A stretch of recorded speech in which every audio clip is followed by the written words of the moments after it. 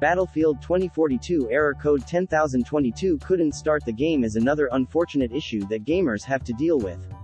In this case, they are unable to even launch the game, which makes the whole situation even more frustrating. The error is also marked with another code, hexadecimal C00300004, which is an easy anti-cheat code. So, if you're also one of the victims to encounter a particular error, then make sure to follow this troubleshooting guide. Method 1. Check the requirements. Before you proceed with troubleshooting, make sure that the game is compatible with your device and can run at least minimum requirements.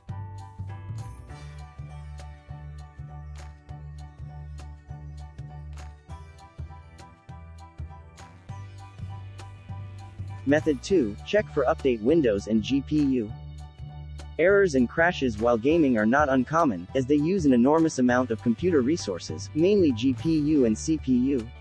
Likewise, game crashes and errors might arise due to the instability of the Windows system itself, so I strongly recommend ensuring that it is not the case first. Method 3. Resolve software conflicts with Cleanboot. Press WinR, type msconfig, and hit enter.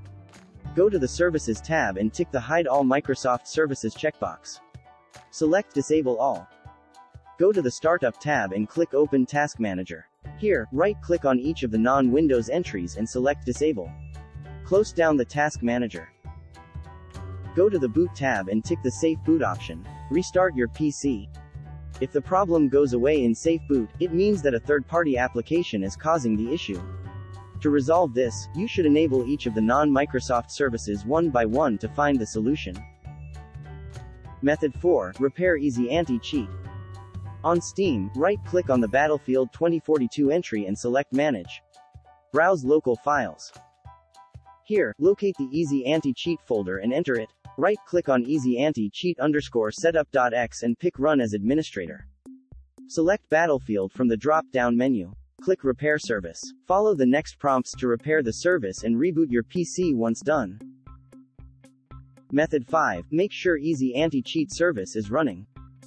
Type in Services in Windows search and hit Enter. Scroll down until you locate the Easy Anti-Cheat entry. Double-click it to launch the properties. Under Startup type, pick Manual. Click Start, Apply, and OK. Method 6. Reinstall the game.